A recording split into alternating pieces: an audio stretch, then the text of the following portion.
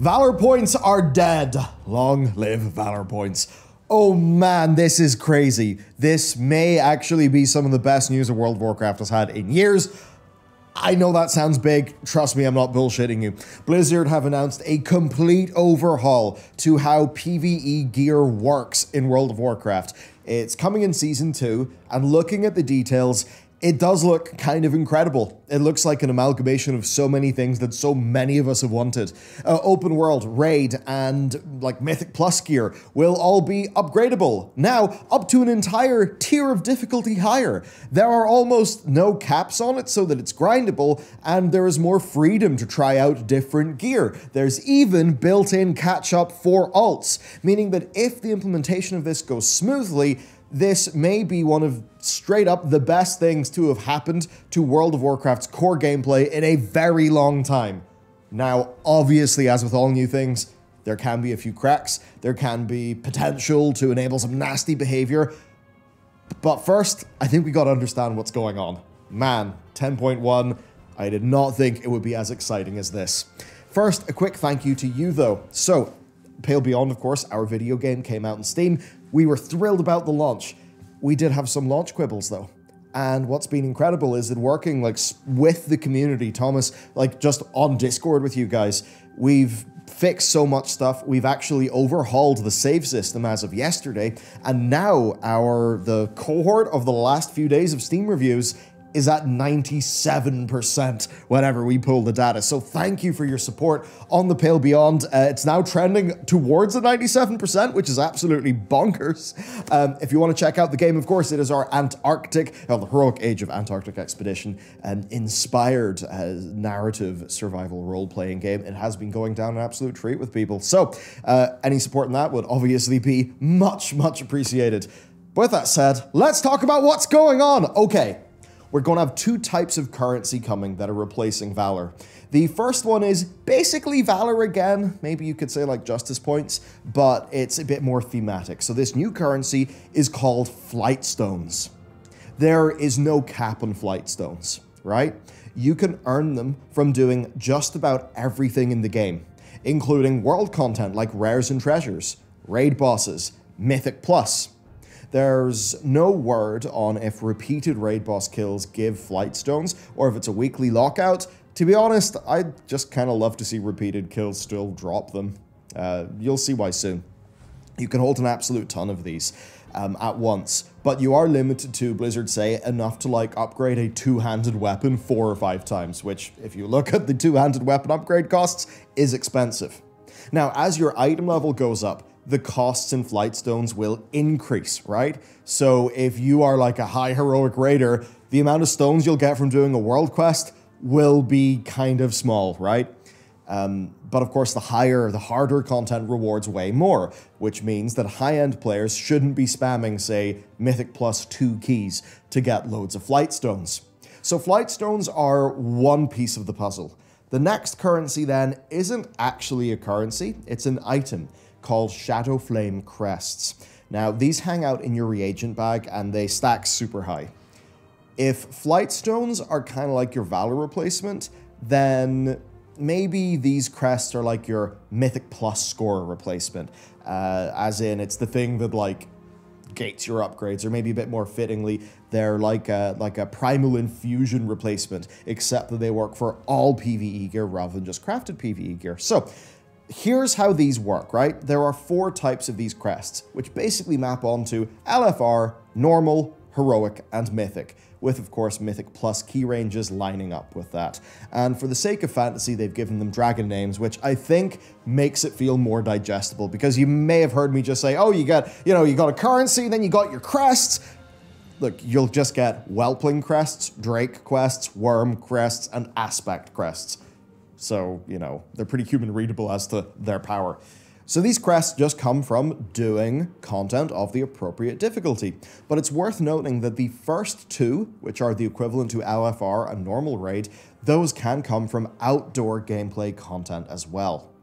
And as for caps, you are capped to 10 of each type per week, which is, they say, more than they would expect you to use. I mean, 10 upgrades a week? That's a bit more than you're used to with Valor points, right?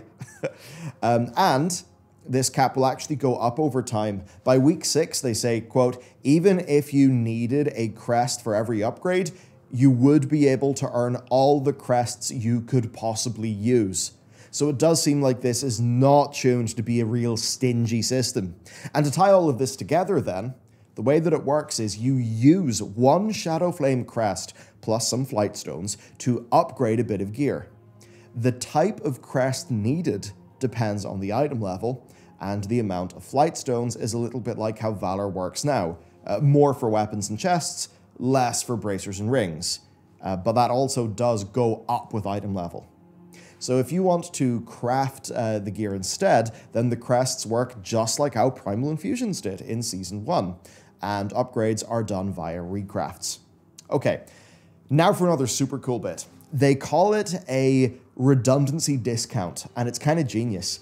You only need to use a crest, right, if the item is going to be the new highest item level you've had in that slot. And I know that may sound confusing, so I'll give an example. Let's say you have item level 421 bracers, and you want to upgrade them to 424.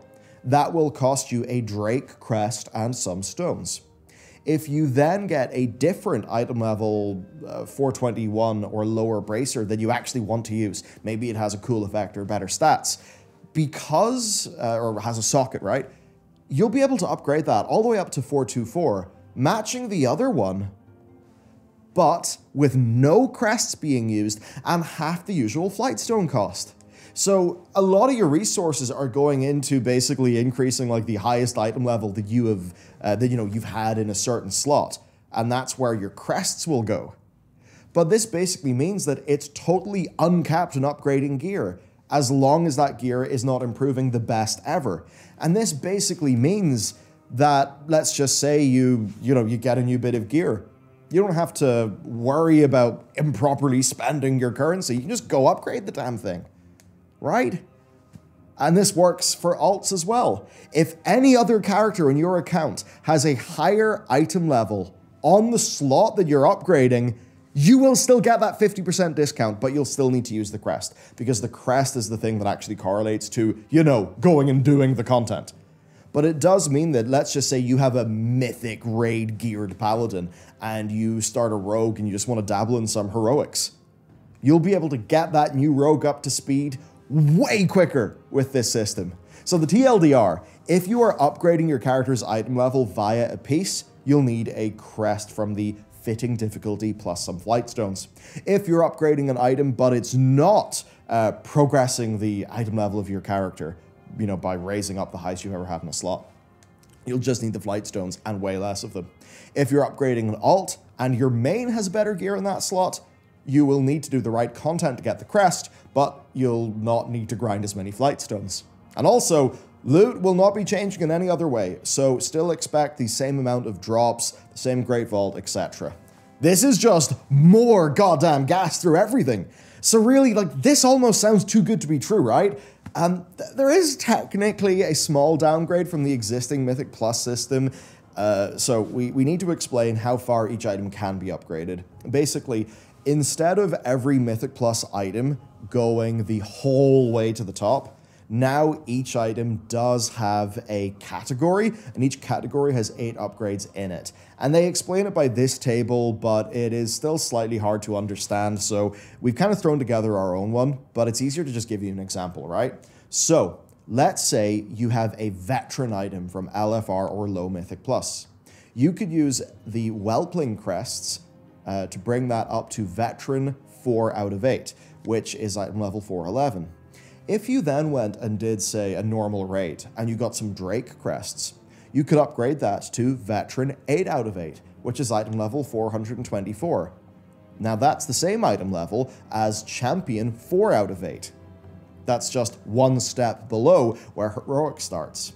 Now, if you want to take that piece even higher, you won't be able to, right? You will not be able to just use a Heroic level Worm crest on it. You will actually need to get new loot on the Champion track from Normal, or a Heroic item from Heroic first, right? So you can kind of see how you'll overall be marching your character's gear up.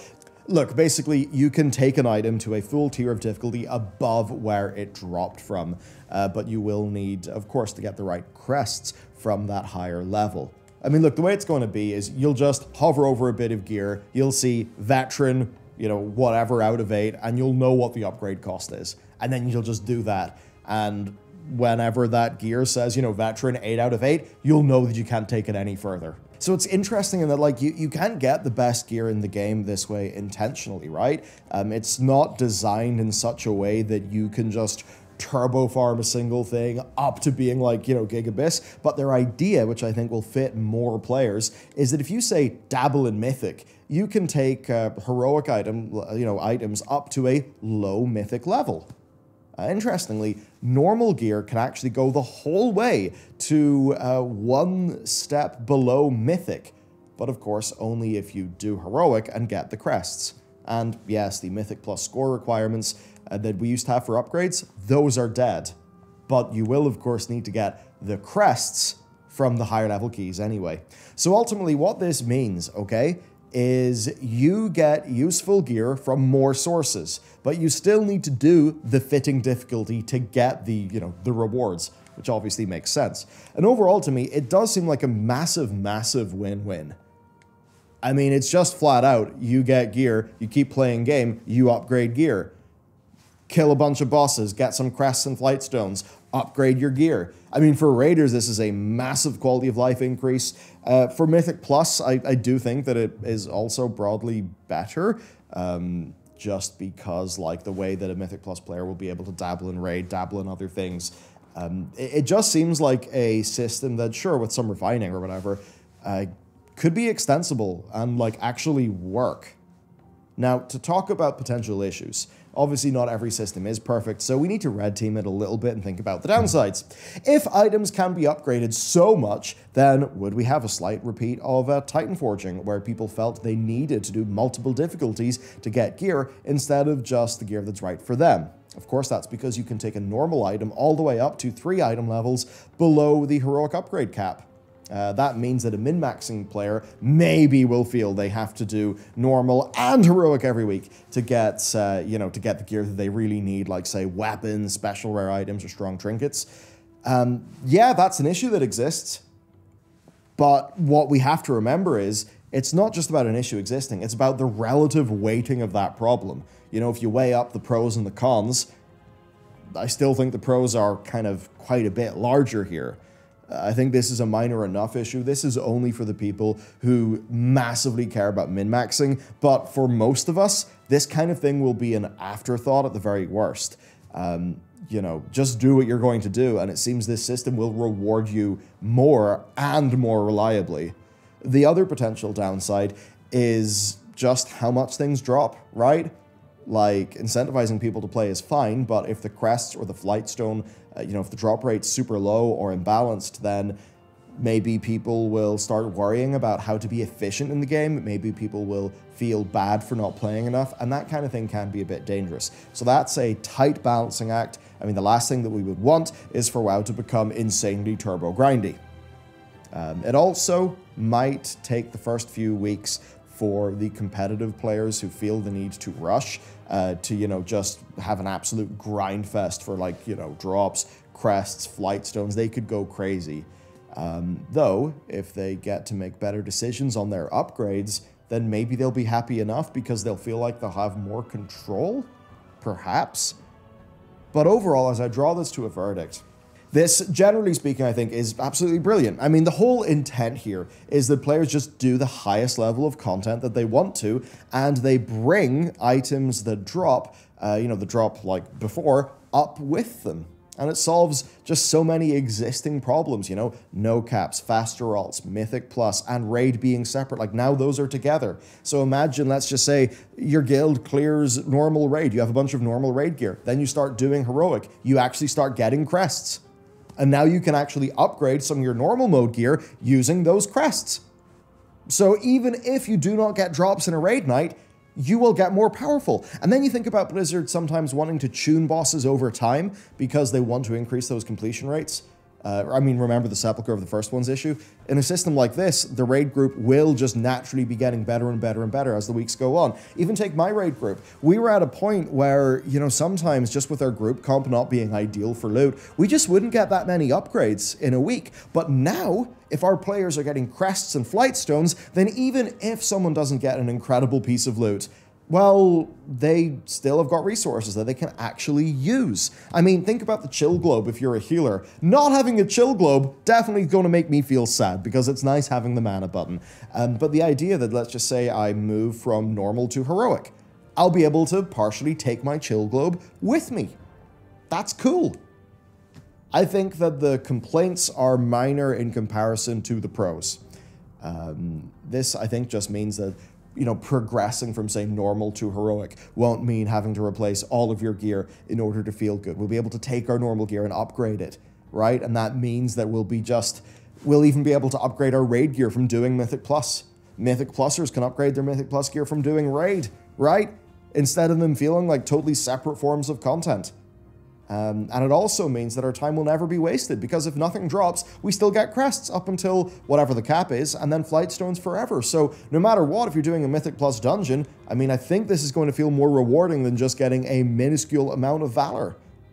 Especially when you think about how the flight stone side of things is uncapped. There's so much more, like, control in the hands of the player here. For normal raid players, you guys can do the same thing, but from gear that drops in outdoor content or an LFR. Like, you can get, say, that pole arm from the rare mob that drops at a pretty high item level. You can upgrade that thing. That's cool. And if you just want to do world content, then you can use those same currencies and systems to upgrade that world content gear as much as you want. For the mythic players, you can bring your heroic gear up to a level that is closer to mythic, but of course while still needing to get the best gear in the game from mythic. And then one of the biggest issues with Valor is fixed, because with Valor points you could make mistakes, right? You could just upgrade the wrong bit of gear and that was a seasonally capped currency. But the new redundancy discount means that you'll never be making the wrong decision with your capped crests, because really they're just upgrading the maximum item level of that slot. And that means that if you make a bad decision or suboptimal one, you can just get some more flight stones and upgrade another bit of gear up to that item level at a discount. I mean, they even went so far as to add a specific bonus for Fury Warriors, who have always been screwed by having two-handers, where they get a special half-off discount to upgrade their second highest item level weapon. So honestly, to Chimes, who's the dev who posted this, and the whole team who's worked in this, I think the ideas in here are excellent. They are going a long way to obliterate criticisms that people have had with the existing gearing systems of World of Warcraft. This is making me excited to play. This is what, honestly, I thought that a change like this would be limited to a new expansion. But this is happening in patch 10.1. And here's what I think about. The next expansion is in production right now. Right? So if they're doing this experiment now, it shows the direction of their thinking. It shows the experiments they're doing. I mean, at this rate, by 11.0, WoW may not have any game problems left, because they're just knocking a whole bunch of them out. So really, this is great. This is the type of decision making that feels more in line with the players, and really that feels a bit more daring, because this is a large change. Right? This is a large change. I appreciate having the stones to do it. I do. Whereas, you could just be very risk adverse, always make tiny little steps. But maybe it's just that thing where if WoW's going to truly get its players back, they need to start making big, ballsy, daring moves, because it's going to take big news and big change to make people want to reevaluate their decision to leave the game. So overall, I'm pretty happy. The one place where this could fall down is just UX, like if players are confused by this, because there is the potential for confusion, you can see issues there. But I think when you look at the actual goals here, even if it feels a little bit awkward, because there's quite a lot in this system, because it is a bit one-size-fits-all, even if that's a bit awkward, I think that the core gameplay benefits will be worth it. And look, it's just going to mean that if you log into Raid Night and you get shag all from the boss, you're not going to feel bad. It's just going to kill that bad experience because you have a form of definite progression happening every time you do content in WoW. So this eliminates so much of when RNG would feel awful. Yeah, so I guess hats off to him. Good stuff. Let me know what you think about this down in those comments. You can check out parts 2 and 3, and I think 4, of our Making of the Pale Beyond documentary. And now, you know, our last few days of reviews have been trending up to a 97, certainly indicating that the major player pain points have been fixed. We've done a revamp to the save system yesterday that I think people are finding way more intuitive and I think just works a lot better. And of course, with the game's, you know, review score going up with your continued support, we're obviously looking at what we can do next, because I don't like the idea of just dropping a game and then leaving it for the next one. So if you want to check out the Pale Beyond on Steam, that link is down below. Thanks to you for watching. Thanks to the WoW devs for making big, daring moves. And I'll see you next time.